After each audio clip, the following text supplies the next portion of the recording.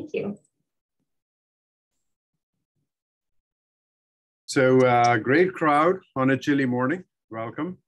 This is a little bit of a off-the-road topic, but I thought it's important that we discuss this issue, and I think it's becoming more and more important in today's day and age. So I'm going to be talking a little bit about the hospital sleep medicine. Some of you may not even be familiar with this concept. As we go forward, I'll explain the background, why we are here, and why this is gaining more traction. Next slide, please. So objectively today, in the next 35, 40 minutes, I wanted to kind of highlight some of the issues with sleep disorder breathing, especially the prevalence, understand why hospital sleep medicine is playing an important role now, and review some current data on hospital sleep medicine. And next slide, please. So just very basics on sleep disorder breathing. This is not a full lecture on sleep disorder breathing. I think Dr. Stansbury has already talked in detail about it. But in general, what is happening in obstructive sleep apnea is that you're collapsing the posterior part of your throat intermittently throughout the night, as opposed to central sleep apnea, where you're forgetting to breathe. So there are two important differences over here. Surprisingly, despite very, very different etiology and pathogenesis, the severity is calculated at the same scale, which I've still not understood why, but anything less than 5 is considered normal, 5 to 15 is mild, and 5 to 30 is moderate.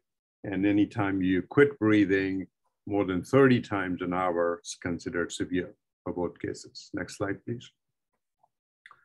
So why is sleep disorder breathing important for regular physicians, specialists, healthcare professionals? Well, one thing we have learned over the last 30 years is that very strong association of sleep disorder breathing with arrhythmias, sudden death, hypertension, CHF, COPD, MI, stroke, and pulmonary hypertension. And I believe I don't have anybody that I heard of in the crowd who hasn't dealt with any of these devastating comorbidities while practicing. So it's kind of a perfect storm and an engine which drives many of these comorbidities. Next slide, please. So the other aspect, which is not very well known to the people, is how prevalent this disease is. For example, this is a very recent study by Adam Benjafield from Australia, who looked at the entire world and different countries and looked at the prevalence of sleep disorder breathing and came up with the number of 1 billion people. 1 billion people with sleep disorder breathing. This by the sheer number completely overwhelms hypertension, diabetes, and even COVID in its as far as the prevalence is concerned. So a lot of time people are surprised at this number, but this is the problem with this disease is this is very less known and people just don't know about this disease. Next slide, please. So it also has a significant cost on the society. This is a really nice paper where they involve not only physicians, but economists. And they found out that just the United States, and this is not even the world, it costs almost 50 billion to treat, manage undiagnosed sleep apnea. Next slide, please. So how do we address these iceberg below the surface? So despite all the things you have heard of in the sleep world, sleep specialists, sleep labs, home sleep study, PSG, we are barely touching the surface as far as the diagnosis and recognition of this disease. So the bigger problem still remains, under the water, like an iceberg, and we don't know how to address it. There's a great paper by Javaheri a few years ago, which looked at all the patients with heart failure And they found that 70% of people with heart failure have this underlying disease called sleep disorder breathing, but only 2% of them have been diagnosed. So again, same theme, that whether you take deadly disease like heart failure or any other issues, we're just not doing a good job diagnosing and recognizing this disease. Next slide, please. So about a decade ago, when I started looking into this issue, one of the things which was very odd when I looked at this issue was that while all of these bad actors, which we just mentioned, the hypertension, the myocardial infarction, CHF, stroke, are all seen in high concentration in a hospital setting, almost universally sleep doctors are found practicing in a suburban clinic area. So I thought that there was a real dichotomy that even sleep physicians didn't understand that they're the wrong side of where they need to be as far as addressing this issue. And I often used to say in my lectures in the past that this is like having a war in Iraq and you're sending troops to Canada. It just doesn't make sense. Next slide, please. So this is about a decade ago, I wrote this commentary in JCSM, and you can go ahead and read on your own, but this is the argument I was trying to make at that time, that my mind is unable to comprehend why, despite knowing all these facts, the way we are acting. And of course, there were some logical reasons for that, including financial and things like that. But that's where I started having interest in this area. Next slide, please. So it's one thing to address this issue in public. The other is, what are we going to do about it? So one of the things I had to think about is that, yes, I am thinking that there's a problem in a hospital, but do we have any data? Do we know this problem really exists, or is it all in my mind? The other problem, which I think a lot of physicians pointed out to me, is that, we may be quasi-aware of this, but what do you do about it? There's no cost-effective way to identify. You can't do a $2,000 study on every patient who comes into the hospital. And I think there was a very genuine question and a genuine thought over there, that how do you even do that? And of course, what is the effective intervention? That part I was less worried about, because I think CPAP therapy and other non-invasive ventilations has been shown to be effective treatment of that. But even if we did all of this and proved this data, the biggest problem was, does it make a difference? If you make this huge investment and you say this is a major issue that we need to address, does it make a difference? What does difference mean? To us physicians, sometimes different means, less mortality, readmission rate, better health. And I think those are some core issues that we need to focus on. So next slide, please. So the first thing we looked at is, well, there are a lot of these questionnaires. A lot of you may have even heard about it, the STOP questionnaire, the STOP bang. You ask a bunch of questions from a patient and he says yay or nay, and then that you decide whether he's got sleep disorder breathing or not. But when we really looked at it, we found that their sensitivity and specificity was very poor. We're talking of a specificity of 53 and 43% in these questionnaires. So that kind of led us to the fact that there'll be a huge waste of resources trying to ask everybody in the hospital, when half the time you may be wrong. So this didn't seem to us like a logical way to approach. Next slide. So we decided to explore some technology, a little history over here as far as pulse oximetry is concerned. Some of you probably may not know that pulse oximetry was not originally developed as a medical device. It was developed during World War II, when the planes were getting better, they could go higher, and they started noticing that a lot of these planes were just falling off the sky like flies, and they couldn't figure out what's wrong with the planes.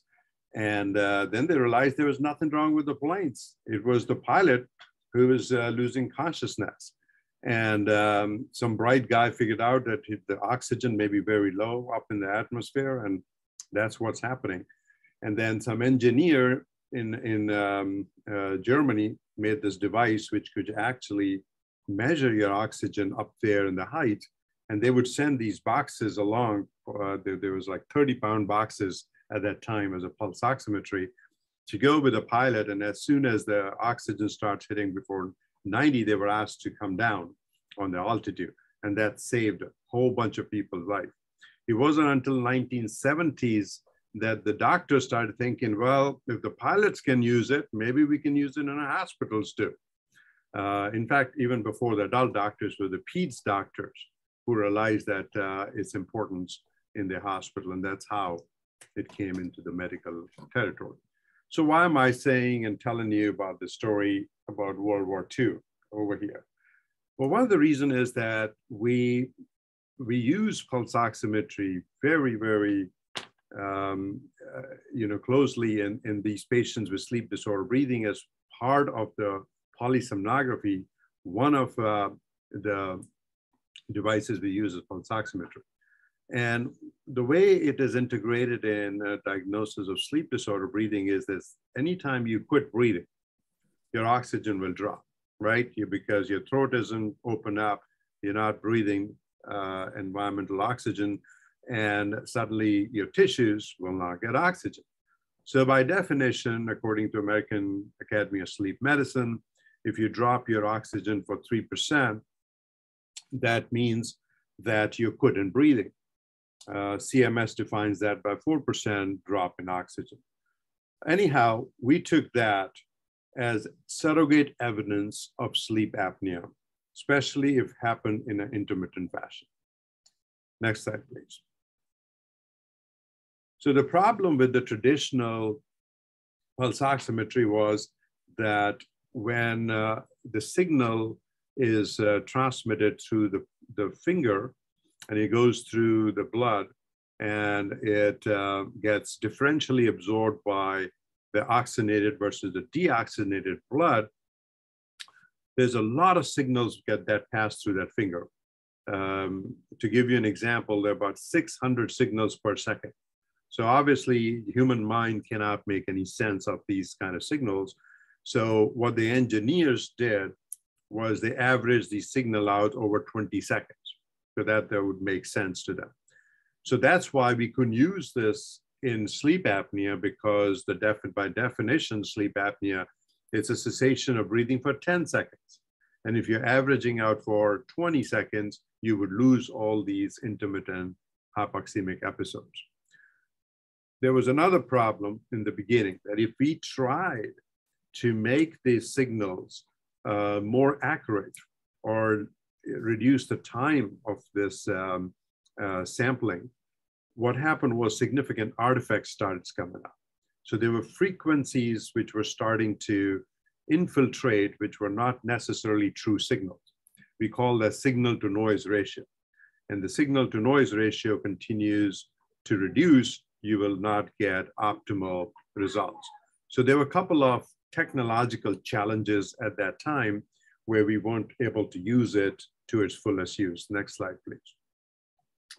And then over the last decade or so, we were able to overcome these technological barriers by producing what is called as the high resolution pulse ox. In the high resolution pulse ox, you were able to sample the signal to as low as 2 seconds, and then have a certain bandwidth filter, which could filter all these unnecessary signals, which we call the artifactual signals, and we were still able to make sense, meaningful sense out of it. So this graph kind of tells you what happens when you reduce the sampling time from a traditional Walmart picked up pulse oximetry of 20 seconds to a high resolution pulse oximetry of 2 seconds or less. So on the bottom, where you see the circle over here, is your regular pulse oximetry from Walmart. And you can see that when it averages, your average is coming out to be 90%. But when you take the filter off and you make it 3 seconds, just like on the top one, you can start seeing the oxygen desaturation going all the way to 70%. So this is what's missed in what's available to you right now. Why this is not that popular out there is because you missed all of these signals. So we took this as one of the technologies which could really help us bridge the gap, which we were finding ourselves specifically in the hospitalized situation. Next slide, please. So what we decided was, what if we could combine this objective testing of high resolution pulse ox with a questionnaire? Now you remember that the questionnaire does have a high sensitivity. So that's like you throw in a net, a wide net, but then following it up with a high resolution pulse ox, which is so specific, that it'll pick up all of these signals. So that means you have both high sensitivity and high specificity. And we combine this to call it a dual or 2 steps or 2-tier screening testing, which meant the patient got a sleeping questionnaire, and then all of those questionnaires who people were positive for underwent this oximetry while admitted into the hospital with their condition, whichever it was. Next slide. So the question was, okay, we figured out a certain way, we got the technology, we fine-tuned it to high resolution pulse ox and whatnot, but will this work? Next slide, please. So this is the first attempt we made to see whether this thing works. We screened a total of 754 consecutive people admitted to the hospital. And we screened them again with a stop questionnaire and then followed them immediately with a high resolution pulse ox the same night. And we figured out that there's a bunch of people who we've identified as high risk for sleep disorder breathing. These people, within 2 days of discharge of home, underwent a gold standard polysomnography to compare our cheap technology to the polysomnography. Next slide, please. And lo and behold, we found that there was an 87% match. So we were right 87% of the time with this very cheap technology to address sleep disorder breathing. And this slide basically shows that if we screened people in a hospitalized setting, there was a significant number of people we identified within just 1 year. And majority of them turned out to be moderate to severe. So it was a very high yield intervention in our minds. This again was followed with several other trials which showed very similar results. Next slide, please. So this is a trial which we did here in West Virginia. West Virginia has its unique challenges. You know, one of the challenges is morbid obesity. Number 2 challenge is the problem they have poor access to healthcare, poor literacy. So we don't know whether the same device and the same concept would work in a rural setting. So these are people who are admitted in a hospitalized setting and they undergo a home sleep testing, which is approved by CMS, and our cheap high resolution pulse ox, which is seen right here on your left. Same night while they're admitted in the hospital. And look at the results. They're almost overlapping. So the apnea link or the home sleep study was almost overlapping with our cheap device. And the area under the curve was very high with accuracy of over 92%. So we knew that this device works here in rural settings too. Next slide, please. All right, so I think the first part was we were pretty satisfied considering these are only few studies I'm showing you, but there were many others which we did to prove this. But I think we were still not clear in our minds whether this technology, this cheap, cost-effective technology, does it make a difference in the outcome? So next slide, please. So I'm going to walk you through a reasonably common scenario, which most of you may have encountered. And then I'm going to follow as to what happened after that. So let's take the case of congestive heart failure. This is the #1 condition for which patients get admitted to the hospital throughout the United States, including West Virginia. So let's talk about this case. Next slide, please. So here's a real-time case of 58-year-old, which we had admitted for shortness of breath, which had been worsening over the last 2 months. He had reported lower extremity edema, which had been getting worse, dry, cough, generalized weakness, the nice fever, night sweats. He had the usual comorbidities of hypertension, heart failure, and CAD, and was on the usual medications of lisinopril, metoprolol, Lasix, and aspirin. And on exam, he had significant edema and SATs of 86% on room air, which necessitated admission to the hospital. Not a scenario which none of you would not be familiar with. So very common scenario, exacerbated congestive heart failure. We see it in all settings, small hospitals, big hospitals across the nation. Next slide, please. Labs were pretty normal, except the creatinine was creeping up because I think his doctor at home had asked him to go up on his Lasix to see if we can prevent hospital readmission. BNP was off the roof because he was in exacerbation. Chest X-ray was very suggestive of pulmonary edema, and his echo was suggestive of continuing congestive heart failure with EF of 40% and pulmonary artery systolic pressure of 50 millimeter mercury. Again, not an uncommon situation. Next slide. So that's his chest X-ray, and I apologize, probably not a very good quality one, but if you carefully look at it, it does show interstitial pulmonary edema type of markings, and is very reminiscent of a exacerbation of congestive heart failure and pulmonary edema in acute setting. Next slide, please. So despite giving him all the IV Lasix and the treatment for blood pressure control, he was not experiencing any improvement in shortness of breath. Again, a common finding in these patients with heart failure who stay in the hospital for sometimes many, many days before they get better. One of the downsides of bombarding them with Lasix and diuretics and water pills is their kidney starts taking a hit. So a patient who's already on borderline renal failure, you could see the creatinine rising 1.3 to 1.8 because we are flogging a dead horse. Sometimes these people have intravascular depletion, and yet they're getting a lot of Lasix. Next slide, please. So what do you do in this kind of situation? So we brought our technology out of the cupboards and said, listen, maybe we can help.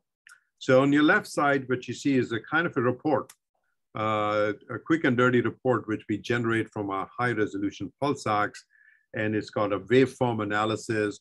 The top part of the waveform analysis is your oxygen levels, and the bottom is your heart rate. And you can see from this report that the patient is having significant nocturnal desaturation of almost about 52 minutes throughout the night, and he's quitting breathing about 65 times an hour. So this is fairly good evidence based on all the data which we had generated in the past that the patient has severe underlying sleep disorder breathing, which is undiagnosed and being untreated. And again, as I said, in our mind, this is the engine which is driving the heart failure. So we immediately started the patient overnight on non-invasive ventilation. And then next slide, please. And to confirm, the next day we repeated the high resolution pulse ox, and you can see, lo and behold, the oxygen desaturation is completely resolved. He has no significant oxygen desaturation. And if you look at the graph down below of oxygen desaturation index, it's down from 65 to 11. So very severe sleep apnea now down to very mild levels. And lo and behold, the patient improved. His shortness of breath got better, oxygenation got better, his need for diuretics reduced, and he was discharged from the home. So the question came to us is, these are isolated cases which we are looking at. What if we did a big trial and just saw that what happens in a bigger picture? Next slide, please. So this is the first trial that was done by us where we looked at intervention of positive airway pressure therapy on readmission of hospitalized patients with heart failure. And we looked at people who were compliant, and we looked for almost 6 months post-discharge. The reason we wanted to do that was we wanted to see whether this was just a very temporary intervention, which would maybe prevent 1 or 2 admissions, or does it have long-lasting impact? Does it change the natural history of the disease? And what we found was that it significantly reduced not only hospital readmission, but also emergency room visits in these patients with congestive heart failure who were identified in the hospital. Intervention started while they were in the hospital, and they went home with that intervention. And that lasted almost for 6 months period of time. So this was not a short-term effect. This definitely was something that we looked at as a positive outcome in terms of patient readmission. Next slide, please. Very much unknown to us, across the street at University of Pennsylvania, they were there doing their own testing, and they figured out that patients who were discharged from CCU, that they were so bad that they had to be in a critical care cardiac unit, who were discharged on an auto CPAP at home, had a reduction in 30-day readmission. So kind of these are two studies hitting the press almost at the same time, one showing 30-day readmission reduction, which is very important from CMS point of view, and then our study which said it is not just short-term, but long-term benefit to almost readmission rate reducing for 6 months and above. Next slide, please. So question comes in, yes, heart failure is a great thing, but you know what? In West Virginia, we have a lot of COPD, we have a lot of smokers, and not only is just the numbers important, but it's important because we have the highest number of readmissions in the entire country for COPD. We also have the highest number of deaths from COPD than the entire country. So what are we doing about that? Next slide, please. So here's a study which we did and said, if congestive heart failure can have such a huge impact with sleep disorder breathing, what is the role of COPD? The role of COPD was a little more tricky because before we came up with this study, people were on the fence. There were some studies showing, well, sleep disorder breathing is not really very prevalent in COPD. And some people had actually shown that the prevalence of sleep disorder breathing in COPD was no higher than a regular population. Okay, so some people had just kind of put that in a dustbin. This is the first study, very large scale study published in Chest, where we showed that 50% of the people admitted to the hospital with COPD exacerbation actually have an underlying sleep disorder breathing. Not only that, based on the severity of the sleep apnea, comprehensive output, which was determined as readmission versus death, was influencing these patients. So in essence, if you had sleep disorder breathing, you had more chances of readmission and death after your discharge from the hospital for COPD exacerbation. And not only that, it depended on the severity of sleep apnea. The higher the sleep apnea AHI number, the more chances of you having a readmission or a death. So this was kind of the first time of direct correlation was seen in this patient. Next slide, please. And we did a very similar study to heart failure. We said, okay, you're being discharged home with COPD exacerbation. You have an underlying sleep disorder breathing. What we're going to do is we're going to start treating you at home at the time of discharge from home and see what happens over the next 6 months period of time. And we basically were looking at two groups. One is, hey, listen, this is important for you. You go home on this machine and this will prevent you from having any bad impact. Some people followed it, others not. So we had a 50-50 group. Others says, thank you very much. My COPD is much better. I don't want to be using this. Okay. So this is a competitive trial between people who used it and who didn't use it. And you can see there was a significant number of readmissions in patients who did not use it, despite having the diagnosis at the time of discharge, as compared to people who used it, who showed significant reduction in both readmission in the hospital and emergency room visits. So very similar duplicate copy. And this is over 6 months period of time. Next slide, please. This was a very interesting paper by Mayo Clinic that obstructive sleep apnea is not only responsible for you getting sicker over many, many years by giving heart failure, hypertension, and all those bad things, but in certain cases, it can cause you sudden cardiac death at night. So we looked at it and we said, listen, in the hospital, sometimes we come in the morning and we are told that this patient had a cardiac arrest in the middle of the night and is no longer here, which many times surprises us, shocks us. So we decided to see whether that sleep disorder breathing is playing a role in that.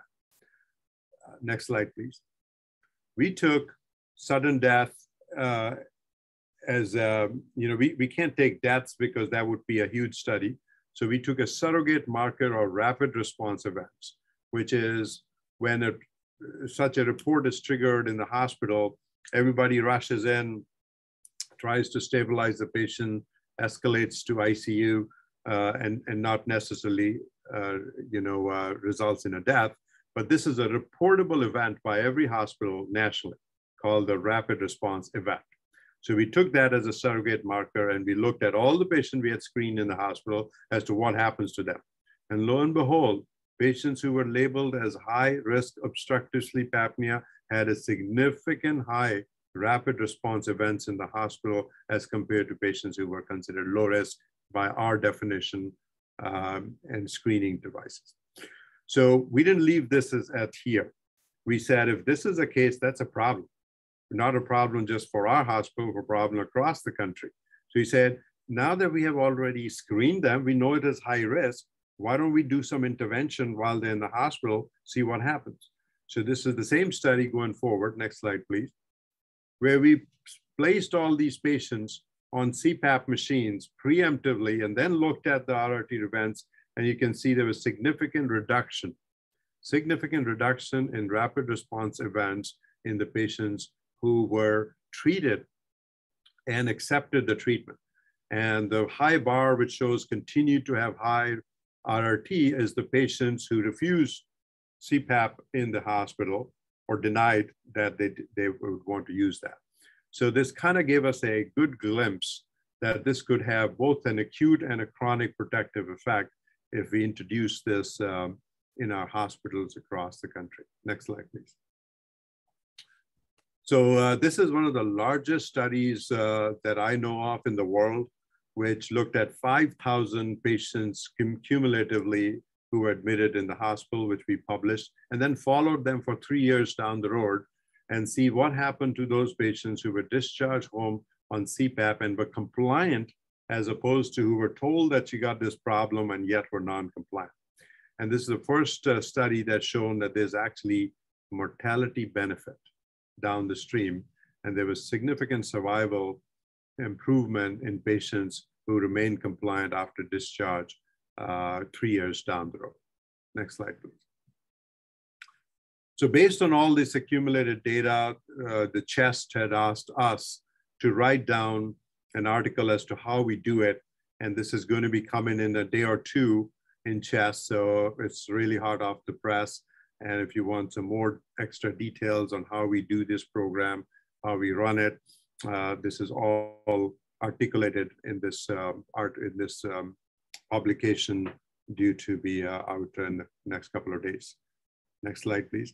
And based on this data, not only just our data, because a dearth of time, I did not present all the data to you, but based on everything which is coming out, the American Academy of Sleep Medicine has formed a task force now to look at inpatient sleep disorder breathing guidelines, which I have the honor to be part of.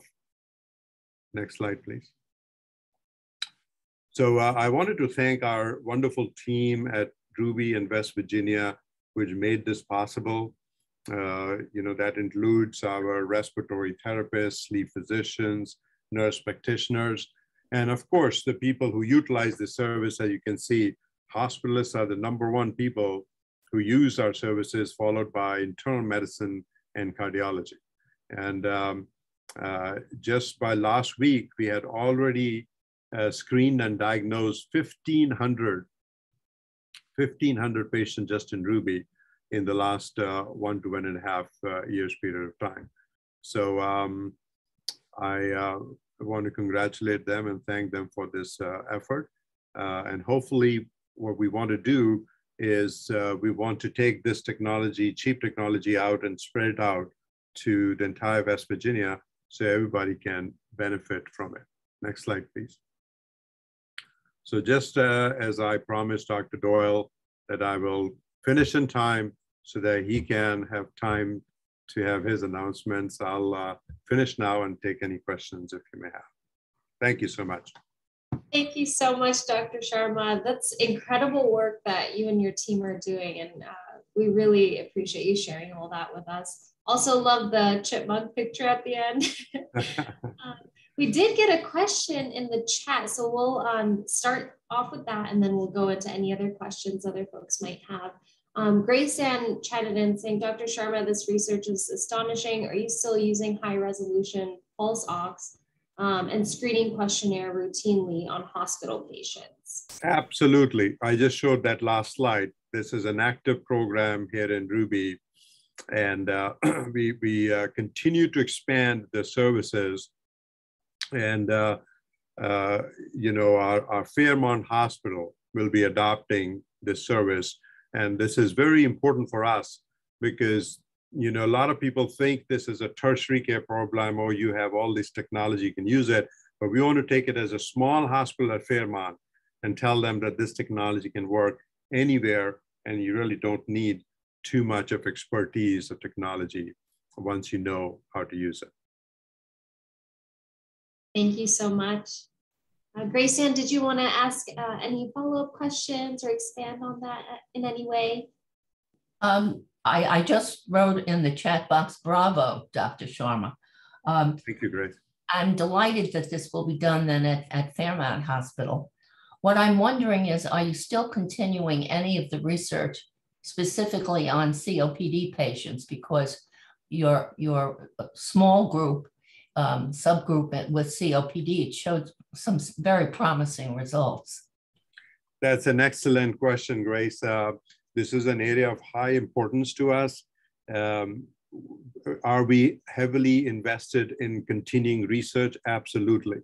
Has there been some roadblocks to it? Yes. This last 2 years, with us being bombarded with COVID and being very, very busy in the ICU trying to save lives, that took a little bit of a backseat.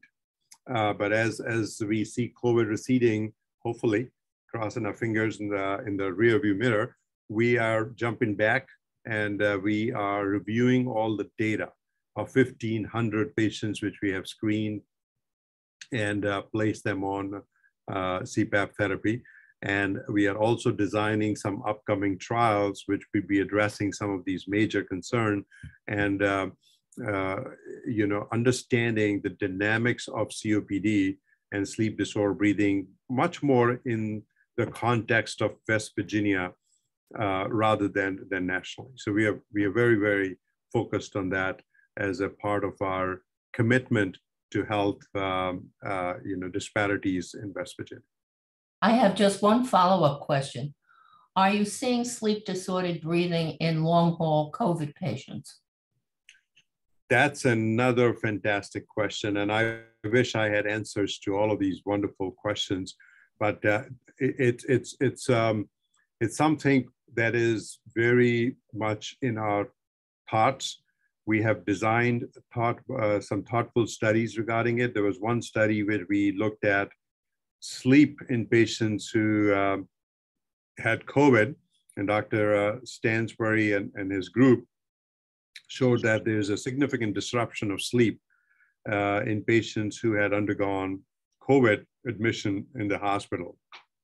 And there are some studies nationally which have showed that there is increased amount of sleep disorder breathing in these patients, and that sleep apnea, having presence of sleep apnea actually predisposes you to having more COVID or more likelihood to have COVID. So there are some suggestions that these may be related, but we haven't had any opportunity, at least in the West Virginia, to study this, but this is also on the plate. Thank you. Thank you for those questions, Grace Ann. Dr. Stansbury, I noticed you unmuted, and Dr. Doyle as well. Did either of you have questions or comments? Mitra, there's a question here, I think by Johnny Mullins. Did you utilize the Stop Bang sleep apnea questionnaire or another form? So yes, Johnny, we basically utilize Stop and Stop Bang. And the reason for that is that the only questionnaire in the whole wide world which has been actually validated to be used by the person without being administered. So a patient can fill it out and has the same validity as if you ask. So it kind of reduces the amount of burden. So remember that we are not doing this program just for ourselves. Eventually, we want to roll it out that anybody can do that this is nothing special to our program. So we want to use tools which can be easily used outside. So that's one of the reasons we use Stop, is because it can be self-administered. Thank you for the question. Thank you, Johnny. Any other questions, comments? If we have a quick second, I could share my screen. You know, I think one thing that's really frame it for everybody, we just, you know, actually came out this month in the Journal of Clinical Sleep Medicine. We just looked at the Medicaid population. Can you guys see that? Yes. And how we're doing in West Virginia. This is, you know, what our estimated prevalence would be, and, you know, based on billing codes, how we're doing identifying it. So as you can see, we actually do pretty good in COPD, but really under-recognized sleep disorder breathing in West Virginia. And we did a follow-up study where we kind of looked to get the thoughts, beliefs, this is actually in review, and understanding of primary care providers in West Virginia, kind of what their thoughts on sleep apnea are. Dr. Doyle was very helpful with this. So thank you, Dr. Doyle. He also suggested looking at, you know, prevalence in these small southern rural communities. And you can see when you look at sort of the specific sites in southern West Virginia where, you know, obesity is rampant, and so are, you know, a lot of these other health problems. Only 2% of folks were carrying a diagnosis of sleep apnea. So we certainly have a lot of work to do. Very interesting in this study, all the providers based on a questionnaire thought OSA is an extremely important disorder, but had really minimal confidence in identifying or managing sleep apnea. So that was another interesting finding. So that's another piece of the puzzle our group's working on.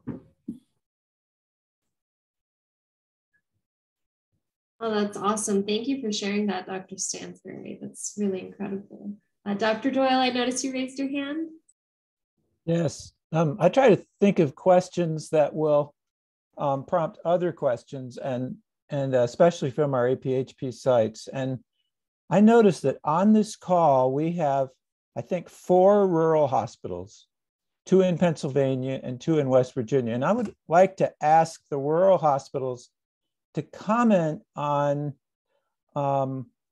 if they're seeing this and the extent to which they are using non-invasive support, treatment of sleep apnea in patients who are admitted to the hospital, with CHF patients, COPD exacerbation patients, and also how you think you're doing at making sure that people who are already using CPAP at home get to continue that while they're in the hospital. So the rural hospitals we have here are Pocahontas, Let's see, we got another rural hospital. Well, anyway, we got at least Pocahontas and also Barnes Casson and Armstrong in Pennsylvania. So any comment from you all about how you are identifying and using sleep support for your patients in the hospital? This is Dean Gunner from Pocahontas Memorial Hospital. We routinely use the pulse oximetry, and I think we average, we're doing about,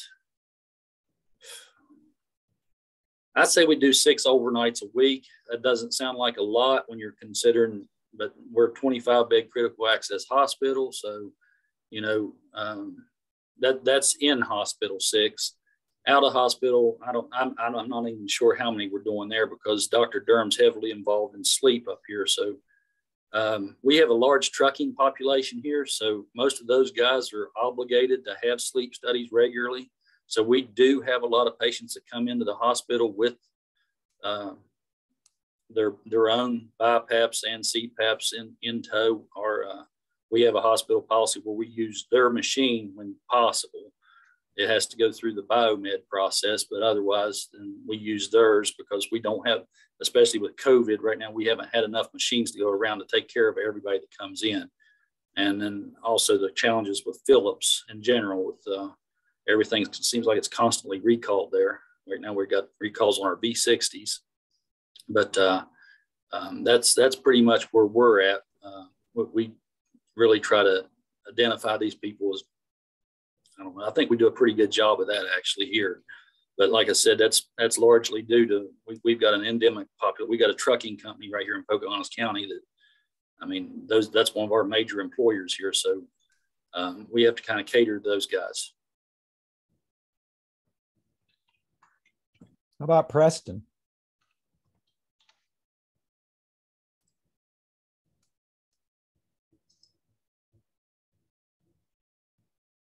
Dr. Doyle, this is Terry. We do use the pulse ox, like we send the patient home with those to do overnight pulse ox, but we have a sleep lab also that if that study comes back and they need to go in for an overnight sleep study, they schedule that at the sleep lab to do that. And I'm not sure right offhand how many we send out in a month's time. I know there for a while, we did have like 2 or 3 going out every month, but most of the time with the Royal Hospital and stuff, that the insurance companies also like for that in-home pulse ox, like the sleep study done prior to coming into the lab to have that done. They want that step taken first before they bring them into the lab.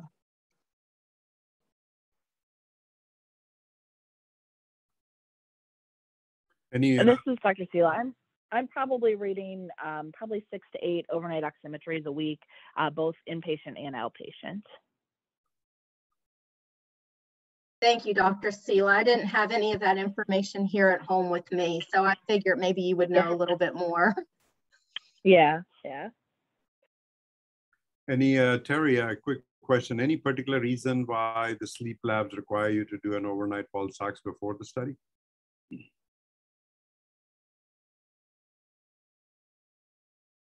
What was that, sir?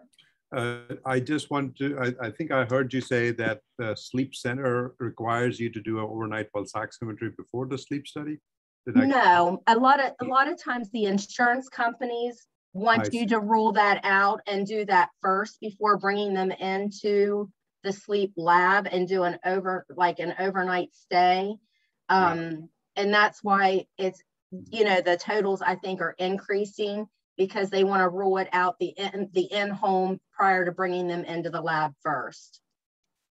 And just to make sure, this is not the home sleep study. This is the overnight pulse ox you're talking, because this is just a screening process. It doesn't rule it out. For CMS, you need a home sleep study to actually diagnose or rule it out at home. Dr. Sela, could you give more information on that? Because I'm not sure what Shauna actually hands out. So So a lot of times what we're seeing is that the insurance company is preferring a home sleep study before they bring them into the lab. So we're doing that. Now, personally, in my practice, sometimes it's a tough sell to get patients to agree to go for a sleep study. And so sometimes I do do an overnight oximetry before we send them for a sleep study. But no, I haven't seen requirements for overnight oximetry prior to doing a sleep study, at least not anything recently. Thank you. You're welcome. Benedict or Joseph or Aaron, anything from your hospitals, how you're dealing with this there in Pennsylvania?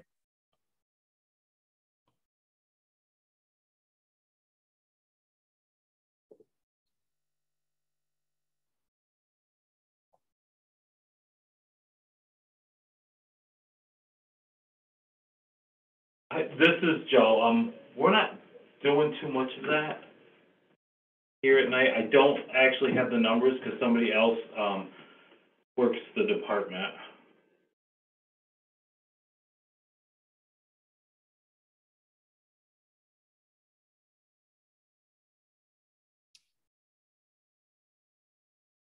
Thank you all so much for sharing. That's very helpful, really hearing what you all are doing and your experiences have been.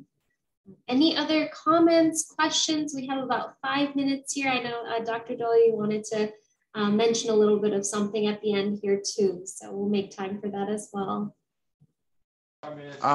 Hello, this is, give me a second. Hello, this is Carl Werns. I have a quick question.